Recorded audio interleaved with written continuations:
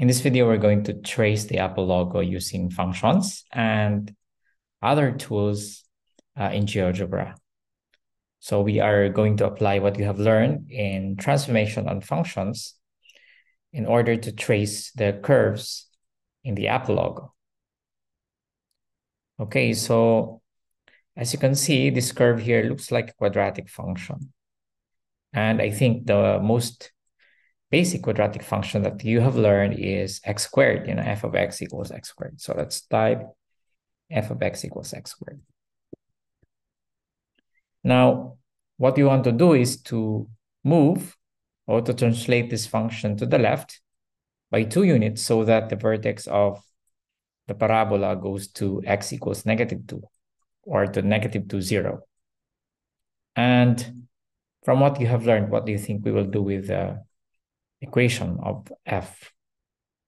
Do we subtract 2? Do we add 2? And where? So you think about it, pause the video for a minute and then think about it. All right, so I hope you pause the video and you know now the answer. So what we do is we add 2 to the input. And where is the input? The input is the x. So x, we add 2 in order to move the vertex to the left by 2 units. Okay, so I press enter. Now the graph is a little bit steeper and we want it to be a little bit wide.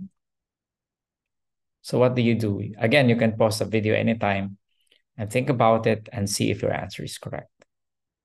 Okay.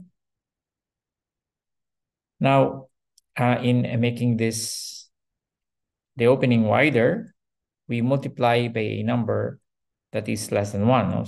For example, if you multiply this by 2, you will see that the graph is narrower. So we multiply this by, say, 1/2. And let's see what happens.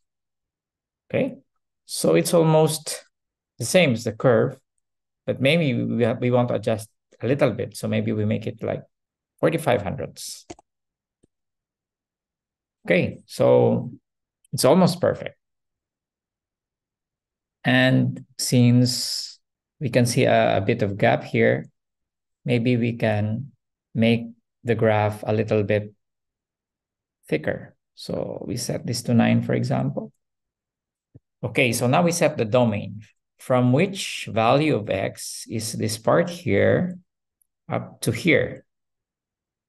So this part here is around maybe 4.5, or more than 4.5, maybe 4 and 6/10 probably. So let's see. So x must be, that's negative 4 and 6/10. Okay. Or maybe we want to extend it a little bit to the left, maybe 4 and 7/10. Okay.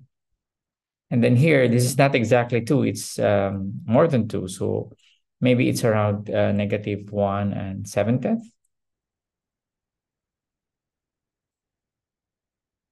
So it must be less than or equal to -1 and 7/10.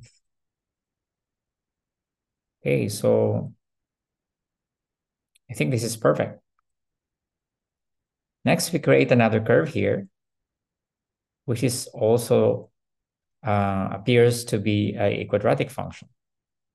So let's have another curve, c of x equals x squared. Again, we start with x squared. And this time, we want to move it to the right, and we want the vertex to be at 2, 0. What do we do to move this function to the right, to move the graph to the right by 2 units? So we not add, but we subtract 2 this time. And again, it's a bit steeper than we want it to be. So maybe we just copy this, the 45/100 here. Let's see if it's exact. Maybe it's the same. All right, so it's almost exact. And even though we have a gap here, we can make, again, the line thicker. or the curve thicker. So this is 9, and I think it's perfect. And now we want to set the domain. Maybe we can use this. Maybe this time from 1 and 7/10 to 4 and 7/10. So let's see. X is from 1 and 7/10 to 4 and 7/10. Okay, so I think the 1 and 7/10 is okay, but the 4 and 7/10 is like more than the actual X value here. So maybe 6, 4 and 6/10. A little bit over the graph, or over the curve. So maybe 4.5. Okay, so we are short of a couple of points. So maybe 4 and 55/100. Okay, that's perfect. Next, we trace this curve. Of course, we can use quadratic function here. We can use a quadratic function that opens downward, but we want to use another function. Say, I want a cosine function. Now, if you remember your cosine function, it's symmetric about the y-axis. So maybe we can have g of x equals, oh, maybe h of x this time. H of x is equal to cosine x. Right, so as you can see, the height here is almost half of this part here. So maybe we can multiply the output by 1/2. So multiplying the output by 1/2, as you have learned, is actually vertical scaling. And this time we are shrinking the value. So meaning the height will be shorter. Okay. So we are almost, the curve is almost perfect, but it doesn't meet the two curves here. So maybe we can translate it up a bit. And translating up a bit, as you have learned, is adding positive number to the output. By the way, I was talking about output and input. The output here is the entire equation. Like, for example, here, the output is 45/100 times x minus 2 squared, and the input is actually the x, okay? So here, for example, if I want to add x to the input and not the output, then I will add if I will add 1/10 or 1/100th, but in this case, we're talking about 1/10. If I want to add 1/10 to the input, I will add 1/10 to the value of x. So this is adding to the input. But as I have said, we are adding to the output. So this is the entire output of our function, which means that we add here. Okay. And it's a little bit higher than the actual curve. So maybe we want to make it a little bit smaller. Okay. And still a bit higher. So maybe, okay, I think this is okay. Or maybe 3,500. Okay, this is perfect. And again, we make it thicker. And the domain is from, if you look at here, is from -1 and 7/10 to 1 and 7/10. So our domain here can make it negative from -1 and 7/10 to 1 and 7/10. All right, so it's perfect. Perfectly fits. Next is I want to trace this curve here.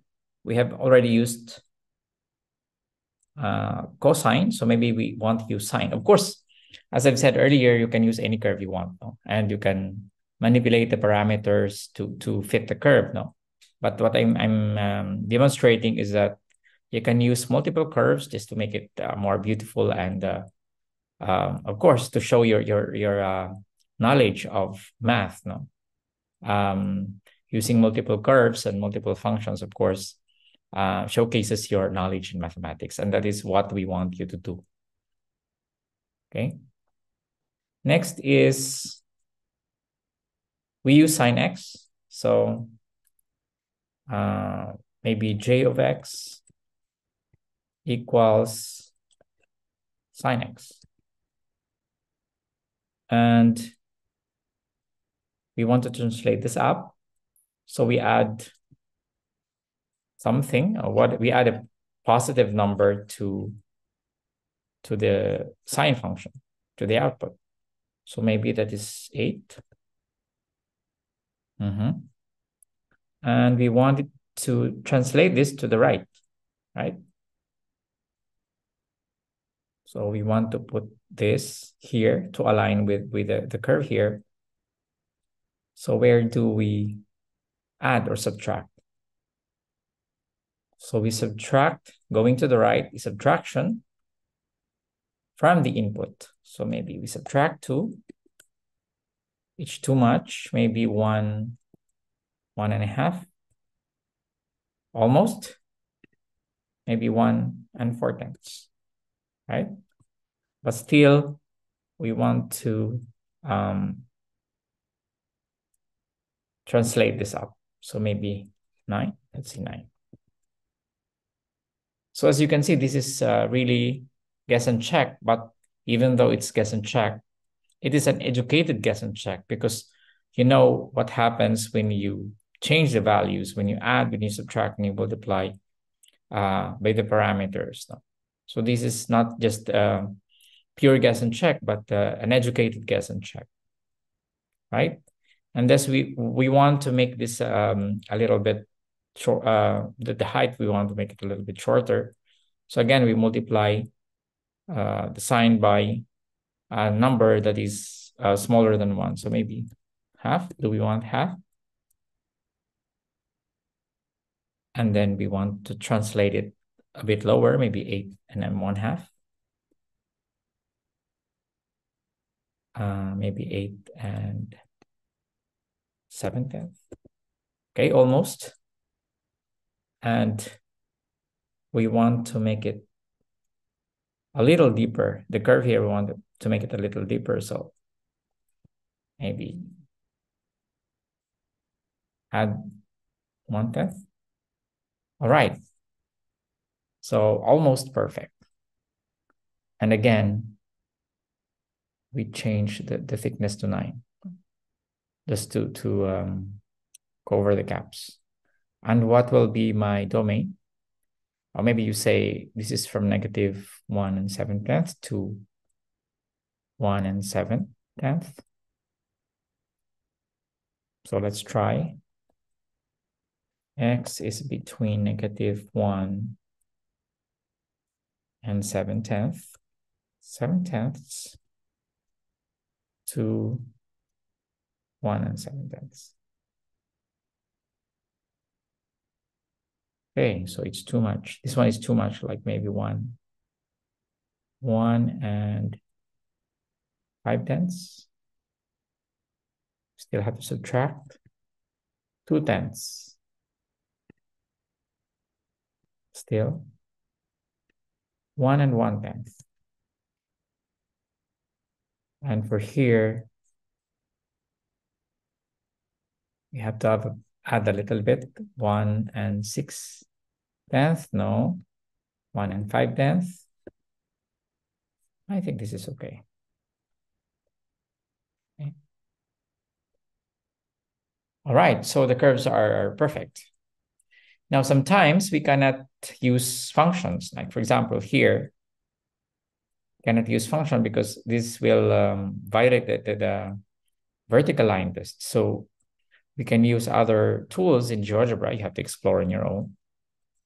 We have this tool called the circumcircular arc, where we just plot 3 points, and then we use the arc of the circle.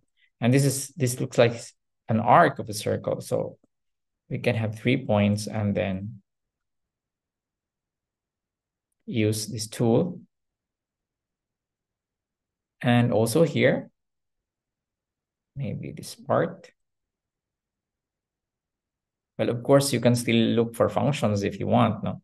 And we encourage you to do so. But just to save time for this video, I'm going to use the circumcircular arc. And then another one here to here. Of course, you can adjust the points, okay? If you want to adjust the points a little bit, it will change the shape of the arcs. And I think I can also use here. Again, we encourage you to use functions because what we are doing is function art. But due to time constraint, I'm going to use the circumcircular arc. I think this one is good for maybe logarithmic function. So you can try that. And the last one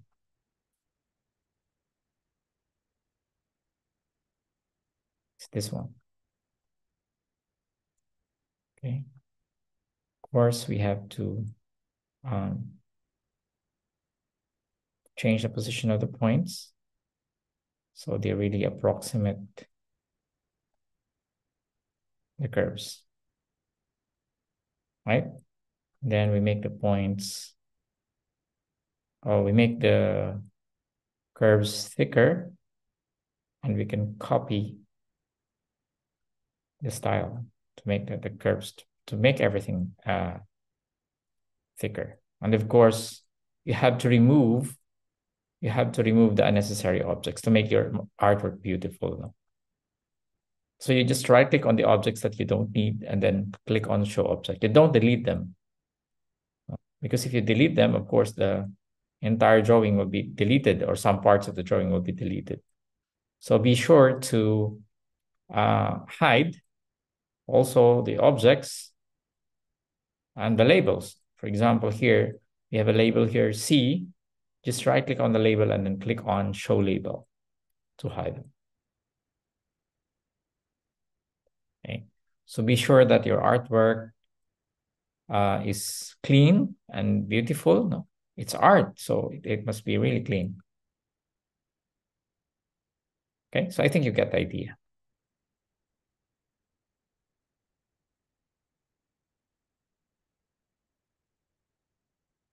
Right, so this one is clean.